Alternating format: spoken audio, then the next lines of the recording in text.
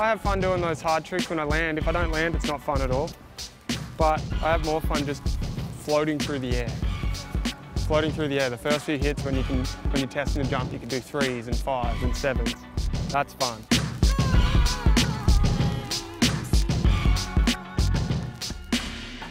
Started skiing when I was like maybe 3 years or 4 years old.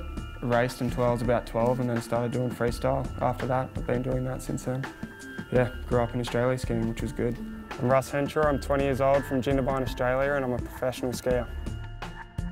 My life is all about travelling to ski.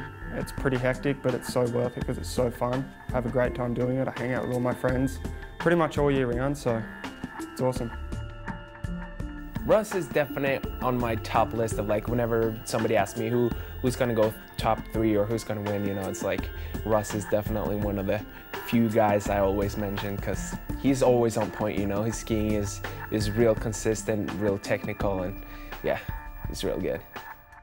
This year is the first year we really hung out a lot and we skied together almost every day.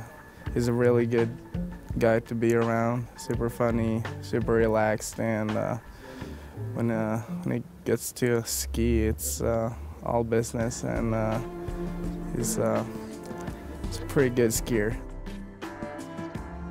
I would say Russ's skiing style is just machine style. Just like land every trick, he can do every trick you want, and he learns stuff so fast, and that's pretty machine style.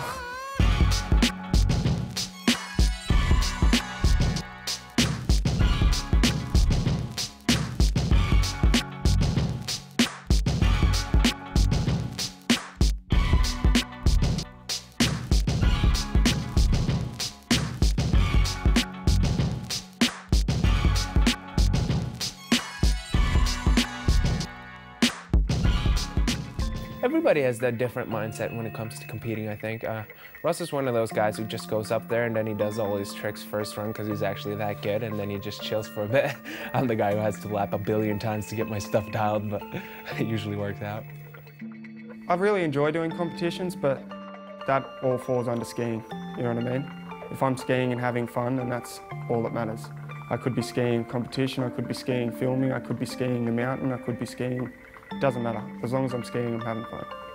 He's kind of the guy who's going to a competition and then just like do half an hour of practice and then try a triple cork, and then that's just crazy.